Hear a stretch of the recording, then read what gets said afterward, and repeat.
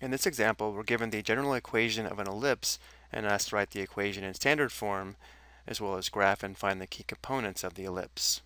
The standard equation of an ellipse is given here.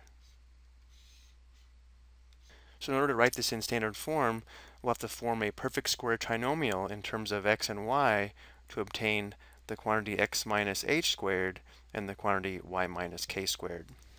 So for the first step, we're going to group the x terms and y terms together and move the constant to the right side. So we'd have 4x squared and then minus 32x, then plus 9y squared minus 54y. Then we're going to subtract 109 on both sides, so we would have equals negative 109. And now we're going to complete the square on the x part and y part of the equation, but before we do this, we want the coefficient of the x squared term and the coefficient of the y squared term to be 1. So we're going to factor out 4 from these first two terms, so we'll have 4 times the quantity x squared. If we factor out 4 from 32, that'd be 8, so minus 8x. And now we're going to form a perfect square trinomial inside the parentheses, so we'll have plus a constant, which we'll find in a minute, plus, now we'll factor out 9 from the second two terms, so we'll have 9 times the quantity y squared minus 6y. And again, we're going to complete the square inside the parentheses, so we'll have to add a constant here. This is going to be equal to negative 109 plus two constants to maintain equality with the left side.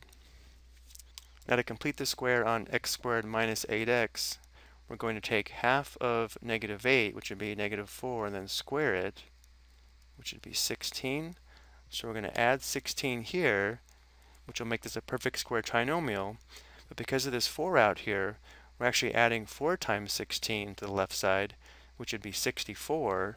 So to maintain equality, we'll have to add 64 to the right side. So we can't forget, because this 4 here, we're not just adding 16, we're adding 64. And now to complete the square on y squared minus 6y, we'll take half of negative 6 and square it. That's negative 3 squared, that's positive 9. So we'll add 9 here, but notice if we distribute, we're actually adding 81, so I'll have to add 81 to the right side to maintain equality. Now we'll go ahead and factor this trinomial and this trinomial, which again should be perfect square trinomials. So we'll have 4 times two binomials where we have x and x. The factors of 16 that add to negative 8 would be negative 4 and negative 4. Notice how we do have a perfect square trinomial because our two factors are equal, plus 9. And then we have y and y. The factors of 9 that add to negative 6 would be negative 3 and negative 3. Again, notice how we have two equal factors. And then negative 109 plus 64 plus 81 is equal to 36. So now we're getting close. We have 4 times the quantity x minus 4 squared plus 9 times the quantity y minus 3 squared equals 36. Remember, our equation must equal 1. So because we have 36 on the right side, we'll now divide everything by 36. So we'll divide this by 36, this by 36, and this by 36. And these will simplify nicely. There's 1 4 and 4, and 9 4s and 36. There's 1 9 and 9, and 4 9s and 36. And this simplifies nicely to 1 over 1. So our standard equation is the quantity x minus 4 squared divided by 9 plus the quantity y minus 3 squared divided by 4 equals 1. Notice how the larger denominator is under the x part of the equation, therefore our ellipse will have a horizontal major axis. So now we'll go ahead and find the key components and graph this ellipse. So again, because the larger denominator is under the y part of the equation, we know we're going to have a horizontal major axis.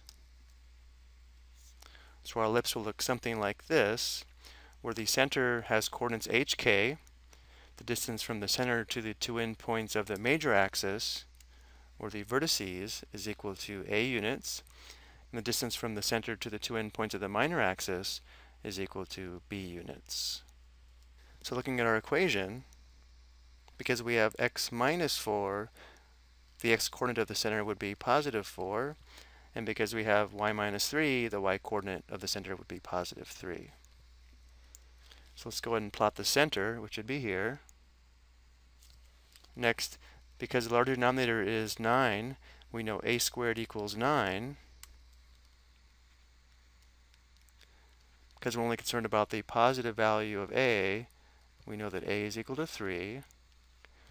The smaller denominator would be b squared, so b squared is equal to 4.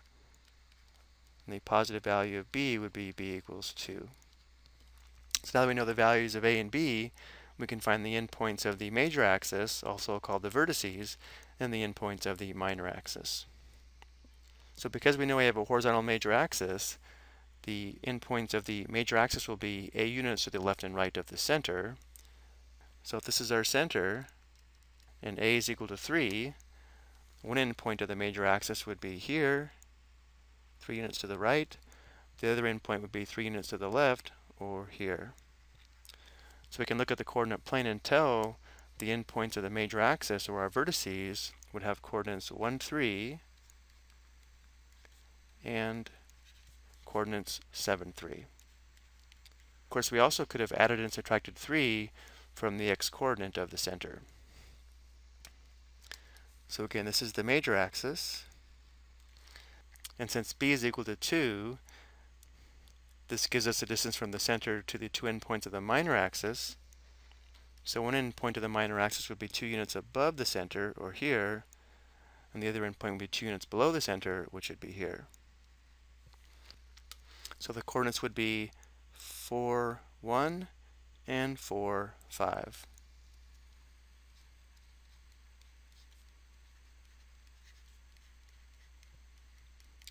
Notice how we also could have added and subtracted 2 from the y-coordinate of the center to find these endpoints. Next, we're asked to find the coordinates of the foci. Going back to our diagram here, notice how the foci will be c units to the left and right of the center, again, since we have a horizontal major axis. We don't know the value of c yet, but we do know a squared and b squared. Therefore, we can use the equation a squared equals b squared plus c squared to find c squared and then c. Let's start by solving this equation for c squared by subtracting b squared on both sides. That would give us c squared equals a squared minus b squared. So we would have c squared equals a squared, which is 9, minus b squared, which is 4. So c squared equals 5. We're only concerned about the positive value of c, so we'll take the principal square root of both sides. So c is equal to square root 5. Because we're going to use this to plot points on the coordinate plane, let's get a decimal approximation. This would be approximately 2.236. So going back to our graph, we now know c is equal to square root 5, or approximately 2.236, which means the two foci will be approximately 2.236 units to the left and right of the center. So approximately here and here. Notice how we would have to add and subtract c to the x-coordinate of the center to find the coordinates of the foci. So if the center has coordinates 4, 3, the focus on the left would have coordinates 4 minus square root 5, comma 3, and the point on the right would have coordinates 4 plus square root 5, comma 3. Now we want to find the eccentricity, which is equal to c divided by a, where we know c is square root 5, and a is equal to 3. The decimal value of this is approximately 0.745. The closer this value is to 1, the more elongated the ellipse is. The closer it is to 0, the more circular the ellipse is. And finally, when we'll graph our ellipse, the graph would look something like this.